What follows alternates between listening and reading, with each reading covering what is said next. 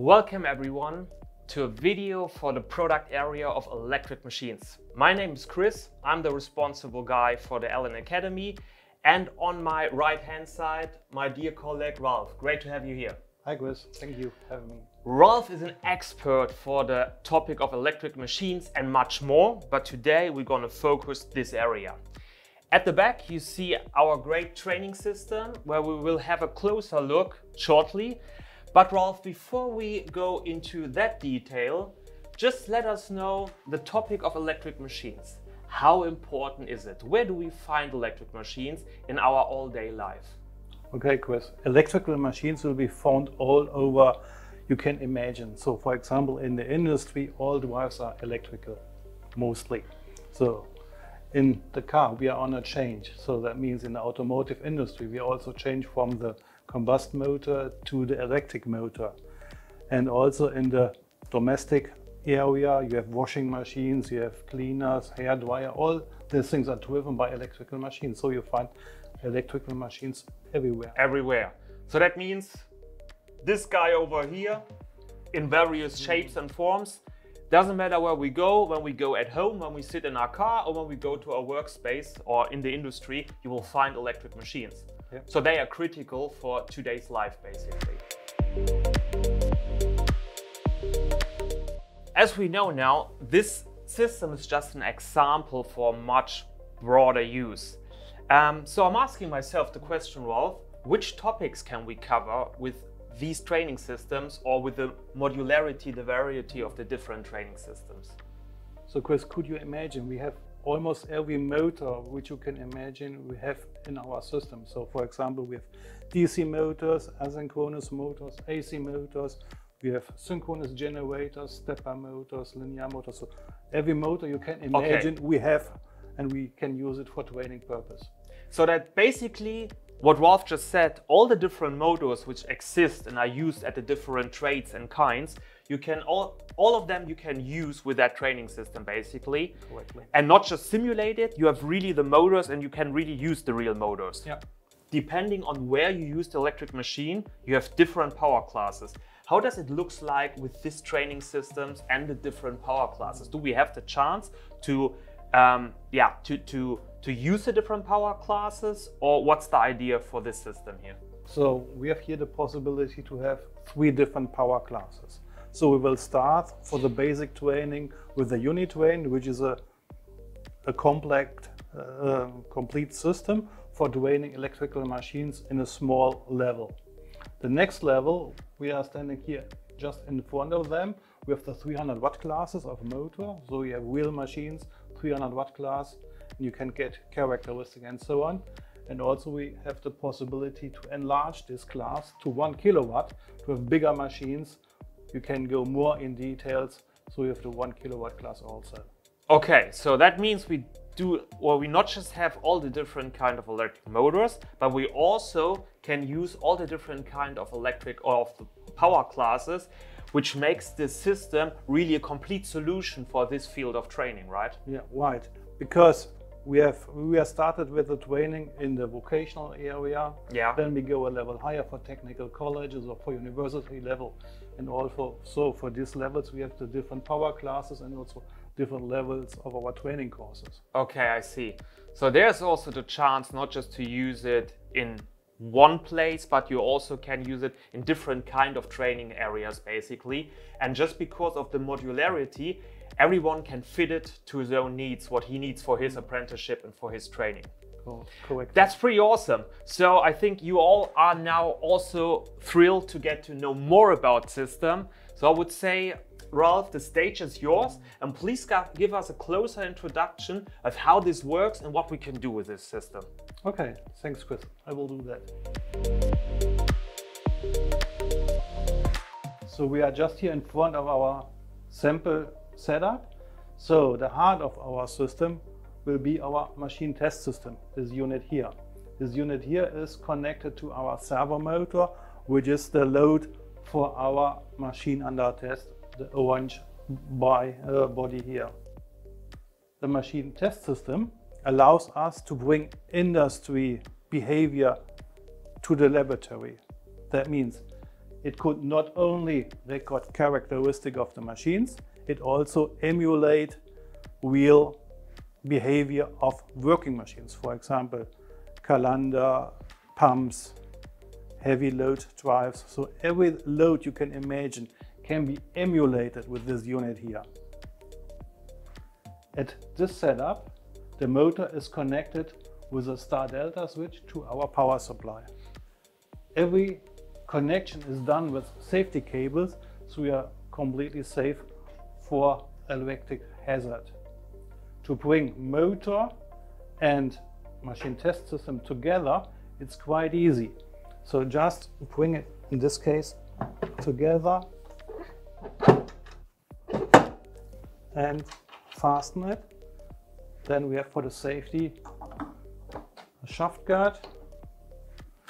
And if the light is green, everything is fine. Also, each machine is protected by a thermal protection. So there's built-in a thermal protection for the motor, and if it's too hot, the system will stop also. Last but not least, we have here our power multimeter, which allows us to measure all electric values. Voltage, current, power, active, reactive, all the things can be measured with this unit. Every setup will be supported by a LabSoft course. Just give you a short introduction how our LabSoft courses works. So here we have the LabSoft. Just I will enter to the relevant course. Each course will start with training objectives, then we go to the equipment list, see which equipment is necessary, and then let me go to one experiment. So let me go to an experiment where we measure the characteristic of the motor. We start here with a schematic of the wiring, followed by an animation which guides you how to set up the complete equipment. And now you will get guided to do all the things to get the characteristic from the motor. Now I will start active servo software. You will find the servo software here. Active servo has started, and now it's quite easy to get the characteristic of the motor. I will start the motor for the star connection, press enable, and press here the button output RAM. And now the motor gets braked from the no load speed until the motor stands still. This can be configured in the background. So the motor gets braked by 40 steps, and after the motor stops, the motor starts turning again. Now we can do the same for the delta connection, and we see directly the difference between the both settings. So we see here that the torque is much higher than in the star connection.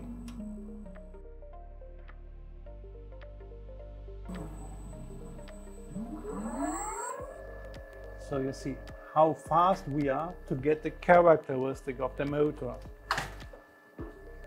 If I like to see additional values, just do a double click in the software, take the current and, for example, the power factor, and every value will be in the diagram. Right click, say copy. You can bring it in your LabSoft course. So all the values can be stored in the LabSoft. Let me go back to Active Servo, and then I will show you very shortly what other kind of possibilities we have with the software. We have here the possibility to launch different load machines. You see different things: pumps, calendar, hoist drives, winding machines, inertia wheels, and so on. So this is done to get the machines into the laboratory. And we have the last part here, the time diagram chart. So we have the possibility to take dynamic responses of electrical drives. And so we have a full software. You can discover all ideas of electrical machines. So thank you very much, Ralph, for this great overview about this really cool training system. I think you see it's a really cool training aid in order to get a deep dive into the world of electric drives. Just now, because there's so much what you can do with the system, we saw now the different components of the hardware. We saw the very interesting and very complex active servo, the really cool e-learning course. Ralph, can you just give us a quick overview again? What are now the advantages? Why should I use this training system with the e-learning, with active servo for my training?